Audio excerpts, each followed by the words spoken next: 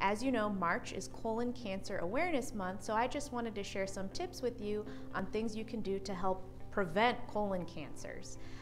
The best way to prevent colon cancer is screening. So colonoscopy is the only screening test available that prevents cancers.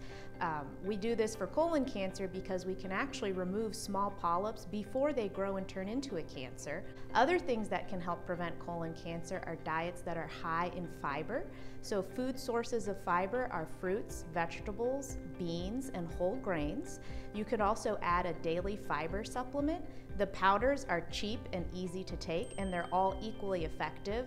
The other thing we know that's linked to decreased risk of colon cancer is physical activity.